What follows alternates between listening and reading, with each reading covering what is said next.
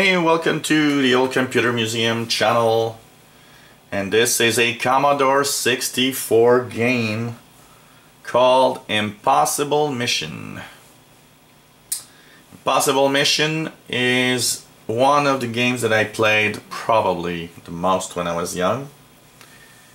It's a cool game. It's a platform adventure type game. And this is the Commodore 64 version that you see in emulation on C64 emulator on Windows 7. Release date 1984 for the Commodore 64.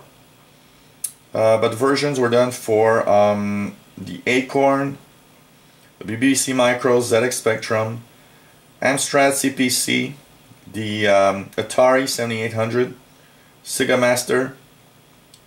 There's a version, it's not written here, but there's a version for the Amiga also that I've seen. And so this is a platform adventure game, and it's pretty interesting. One of the very nice games. It's made by Epyx. Epyx that made a lot of great titles back then. And basically you are at the control of a just gonna swap. I think it's just needs to swap. Here we go. You are at the control of a Stay a while. Stay forever. You're at the control of this little guy there. You have to go into rooms and you search for puzzle pieces, and you need to actually get all the puzzle pieces possible. One of the first game I've ever heard with a digital voice at the beginning that really made us flip out, if you want. So basically you go into rooms and rooms of robots. You gotta be careful not to get caught.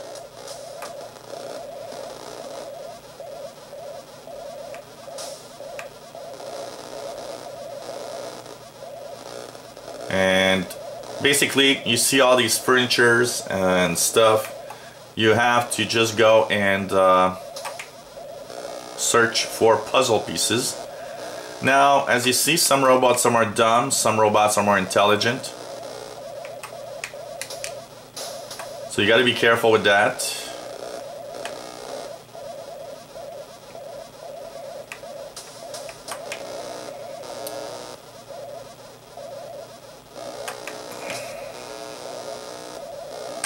And you see there was a puzzle piece there. So basically what you need to do is find. As you see, some robots, when they spot you, they just go around. Basically, you really need to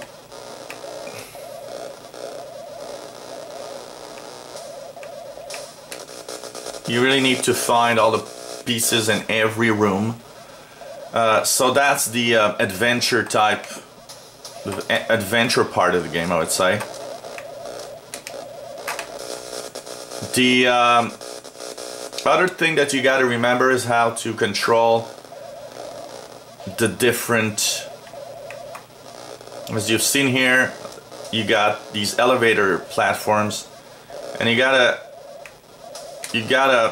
just find the right way to put them in the room so that you can move around. And I'll show you other rooms because I'm not playing the whole game anyways. At the bottom you have the map of all the areas that you've searched. Here, for example, is a big bubble, black bubble, so you got to be careful not to get stuck by this bubble. And as you see, it's following you. As long as it's in another space, you're okay.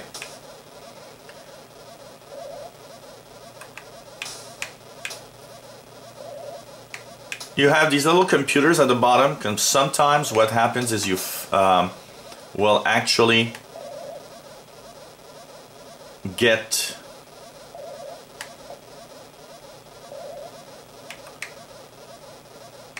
passwords. So you see you can reset lifting platforms or temporarily disable robots, but you need to have the passes necessary to do that in each room. So what happens is, if you don't have all the passes, you cannot disable robots. So what happens is, as with sometimes you find puzzle parts. Sometimes, for example here, I just found a path to reset platforms. So as you're playing through the game, you just have to go through, and on the really hard levels where the robots are extremely difficult, one of your best ways is really to basically disable robots.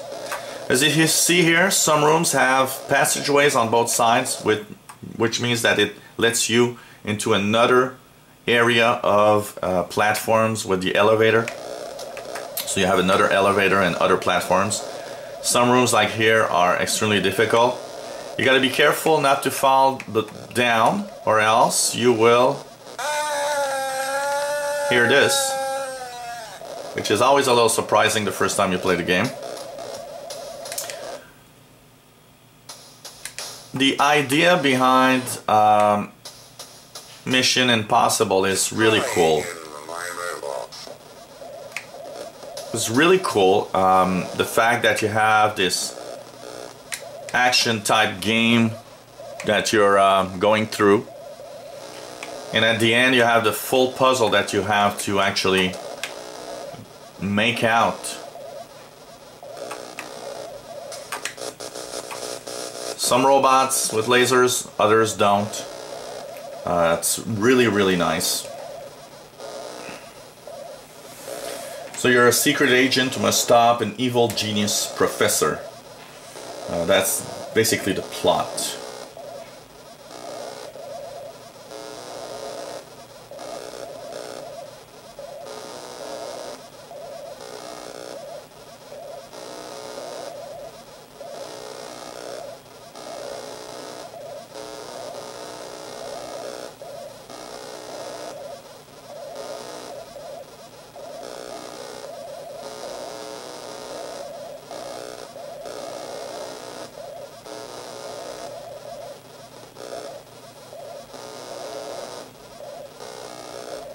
You've got 36 puzzle pieces,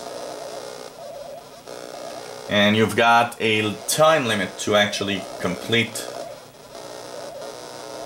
the game, which is a full 6 hours of game time if you want to complete it. I've never actually completed this game, so but I've played a lot of it and came close a few times, but basically always died at the end. So every time you fall down a hole, what happens is you basically get 10 minutes off the clock, and at a certain point in the game you will basically just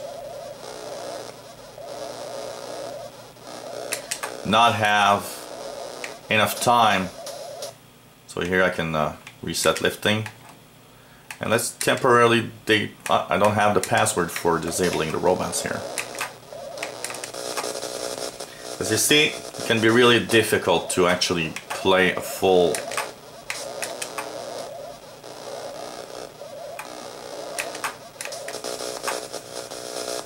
so here's the timing is important, as you can see.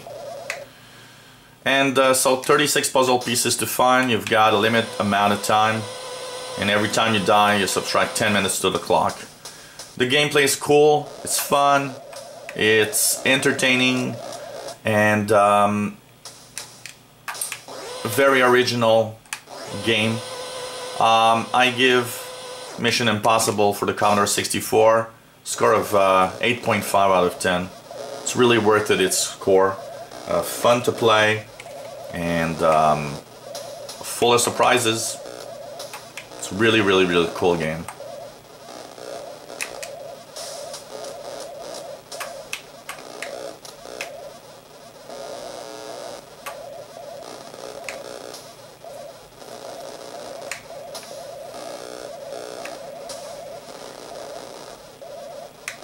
If you like these old games, old consoles, emulation stuff, click the subscribe button at the top of the screen. You'll be informed when new videos are online. If you have any comments or questions on what you've seen, let us know, and we'll try to also put online any videos that you might request. If you've played Mission Impossible, tell us what you think. Did you enjoy the game? Was it cool? What didn't you like?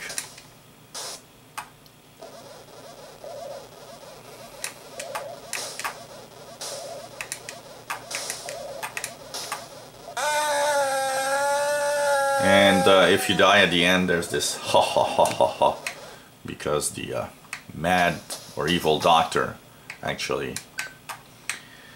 Here you can see all the puzzle pieces you have, and try to make the puzzle and go through the puzzle parts. You also have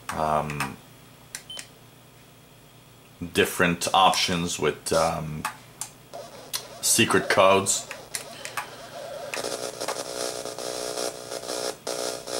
If you enjoy these games, emulation stuff, hey, take a look at our other videos. We have emulation like this Commodore 64, but we have real machines like the Amiga and the Atari ST. And just take care, and hope you come back to the official Old Computer Museum channel and watch more and more of our videos.